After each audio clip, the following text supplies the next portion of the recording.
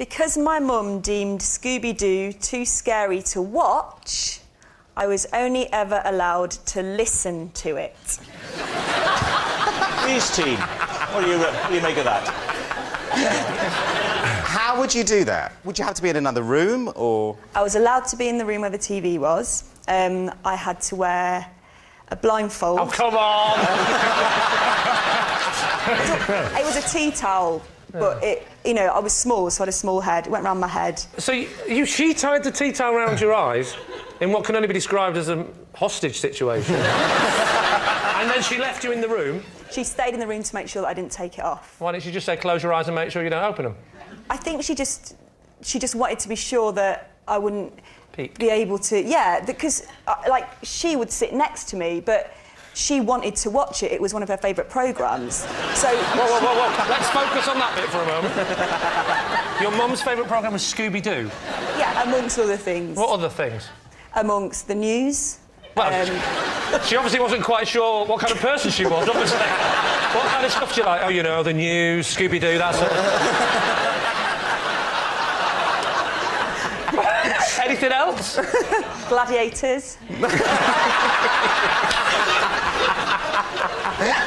And would she do that thing they do for, the audio description? Would she say, and now Scooby-Doo is running away? Because it's quite a hard show to follow audibly. You can't see it. You have to rely on seeing it, don't you? Wait. In the words of Rob Brydon, I'm doing Scooby-Doo. I'm doing Scooby-Doo. I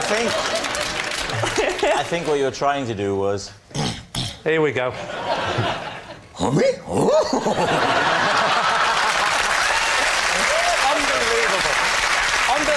7 series in and he can't let me have one moment, can he? OK, so you're blindfold in the living room. And how old are you? It stopped when I was about 16 and just... 16? So at 16, your mum would tie a tea towel around your head when Scooby-Doo was on? Yeah, but by then we just liked the ritual of it.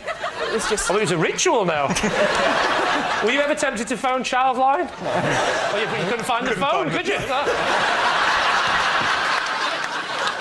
Now, what about Scrappy-Doo? If Scooby-Doo was a bit heavy and some of the issues were a little bit, difficult to deal with, Scrappy-Doo was a lot more accessible, wasn't it? How did she feel about that? Is that a kind of spin-off? Is that a kind of spin-off? It's Scrappy-Doo. It is... Look what you've done to my voice. It's Scrappy-Doo. It's the little version of... There's no point saying little. She couldn't see it. Well, it was a smaller dog with a... But if you can't see it, that could be a Great Dane on helium. She doesn't know the size of the thing, does she? In fact, it was a Great Dane, wasn't it? Scooby-Doo? I don't know, I never saw Scooby-Doo. The Marmaduke is a great She never saw Scooby-Doo. Are you my dad, Charles? Charles, did you ask me if I was your father? Yeah. Who's your mother?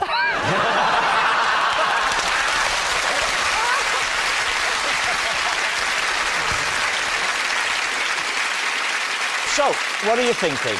Truth or lie? I think she's lying. You think she's lying? I think she's lying. I think she's lying. Well, then I must go with my team and say she's lying. OK, say it's a lie.